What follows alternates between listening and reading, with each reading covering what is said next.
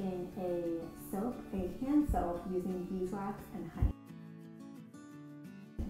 We just recently got bees in our backyard, and although we haven't gotten anything from them yet in terms of honey or beeswax, I wanted to work on some recipes using materials that are made by bees so that when I do start being able to harvest things, I have some experience working with those materials under my belt. So for right now, I'm just using beeswax that I got from Amazon and then honey from a local farmer's market, and I'm going to incorporate them into this soap recipe. I'm also going to be using this fragrance oil. It's totally optional. It's called Pure Honey from Printable. It is one of my favorite of their fragrances. It's just really sweet and has like a soft, sweet smell to it.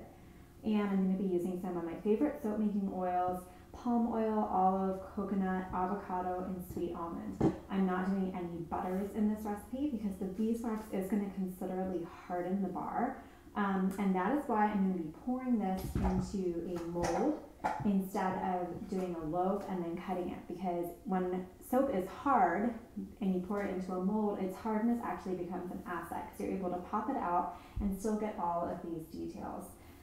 Now, like I said, the beeswax is going to make it harder. Honey actually has the opposite effect of softening the soap. So it just means that it's going to take a while for it to cure. I'm not going to, normally I would put my soap in the oven to go through gel phase, but with honey, it naturally heats up the soap and keeps it softer longer. So for this, I actually found that putting it in the freezer worked best. So I'm going to assume that you know the basics of soap making and all the safety that is required. So if you don't, I have some previous posts you would want to check out. If you do, go ahead and follow along, and we will make these really pretty, nicely scented bars from scratch.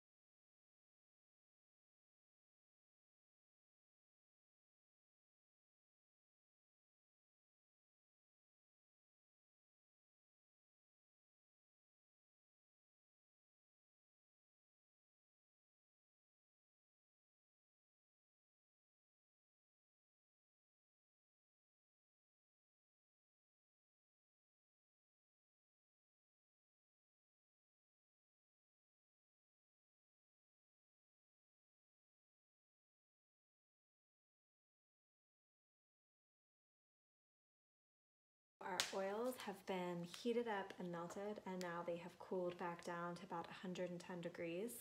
And our lye has cooled down also to about 110 degrees. The beeswax sometimes will start to solidify as it cools, so I just turned the heat on for a second, melted it back, made sure that it wasn't too hot, and now I'm ready. Note is this is going to come to trace very, very quickly because of that beeswax. So just be aware of that when you start blending.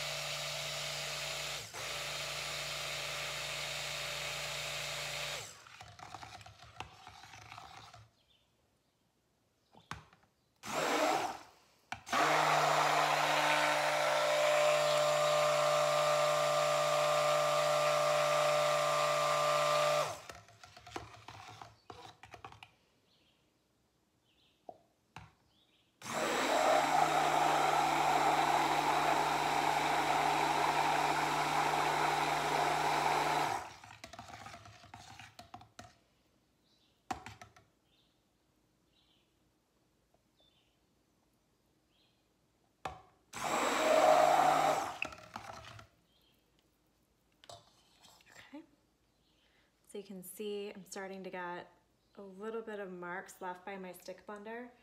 I'm going to move really quickly here because this is going to set.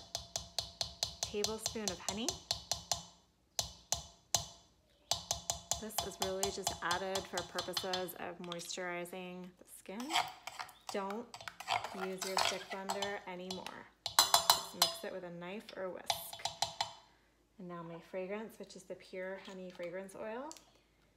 I'm gonna go ahead and do 2.5 tablespoons. Mix.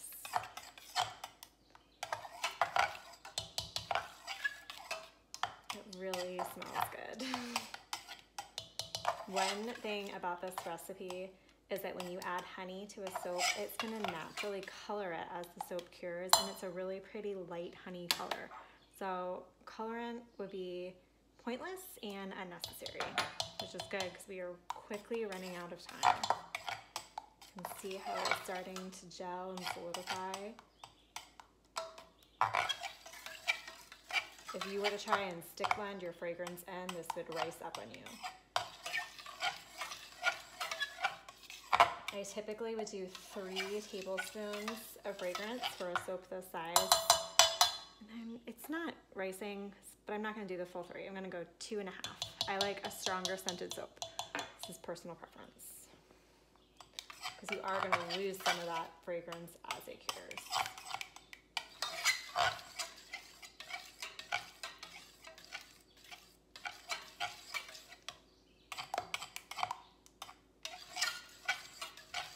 Okay, now it is time to pour. I have this jam jar here, which is just to keep my mold flat.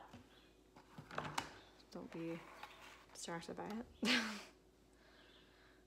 Okay, this is good.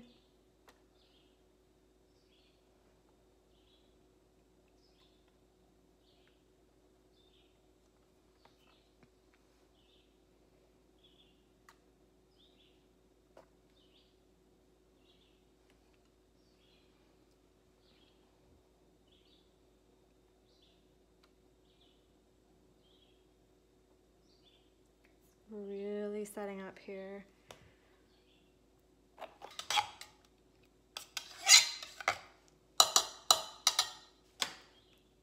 Okay.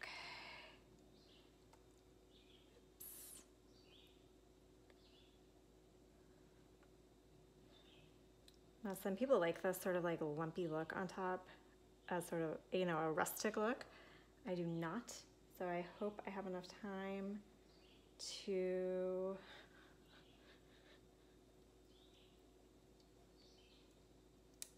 my honey has discolored a tiny bit at the bottom of the pan because there is still a lot of heat in that pan. So it's almost caramelizing. It's not gonna affect anything about my finished product other than these bars with a darker batter are just gonna be a little bit darker in color. It's actually kind of pretty. And for some reason they are easier to work with. Okay, so before this sets, I'm just gonna smooth these out.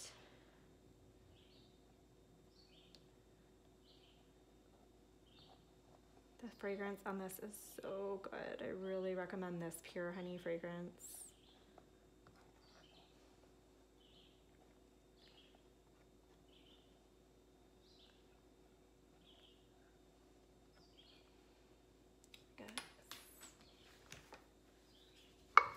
Get the last bit of this out.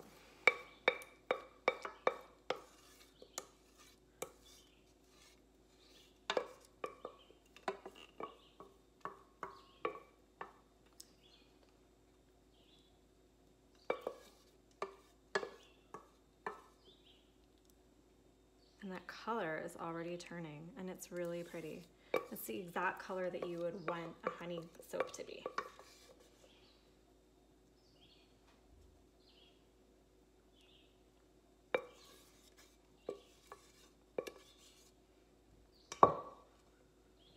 Okay. So I just keep on smoothing